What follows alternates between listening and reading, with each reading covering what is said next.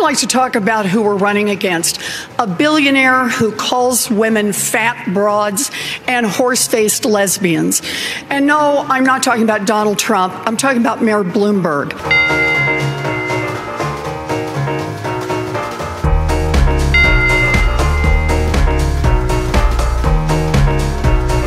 Bernie Sanders and Mike Bloomberg, the two most polarizing figures on this stage. And most Americans don't see where they fit if they've got to choose between a socialist who thinks that capitalism is the root of all evil and a billionaire who thinks that money ought to be the root of all power. We shouldn't have to choose between one candidate who wants to burn this party down and another candidate who wants to buy this party out. Look, we can do better.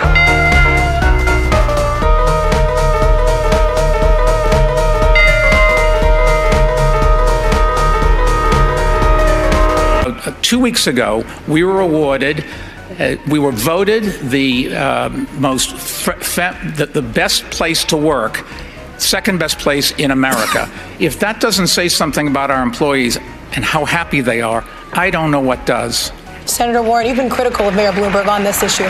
Yes, I have, and I hope you heard what his defense was. I've been nice to some women. That just doesn't cut it. The mayor has to stand on his record, and what we need to know is exactly what's lurking out there. He has gotten some number of women, dozens, who knows, to sign non-disclosure agreements, both for sexual harassment and for gender discrimination in the workplace.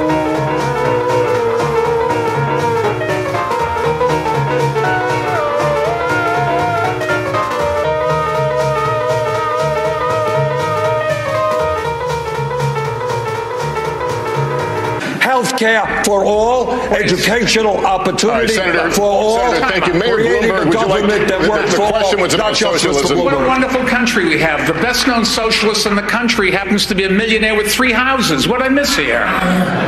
Well, you'll miss that I work in Washington, House 1. That's the first problem. Live in Burlington, House 2. That's good. And like thousands of other Vermonters, I do have a summer camp. Forgive me for that. Where is your home? Which tax haven do you have your home? New York City, thank you very much. Yeah, well, and I pay all my taxes.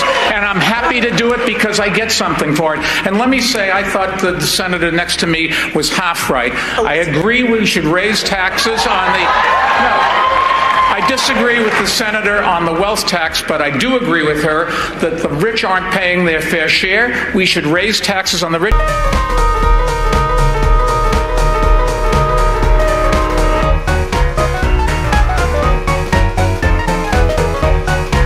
We have to keep the lid on crime, but we cannot go out and stop people indiscriminately. Mayor, thank you. Let me go to Vice President Biden on this. You want to respond to that? Yes, let's get something straight. Our administration sent in people to monitor it, and at the very time, the mayor argued against that. This idea that he figured out it was a bad idea. He figured out it was a bad idea after we sent in monitors and said it must stop. Even then, he continued the policy.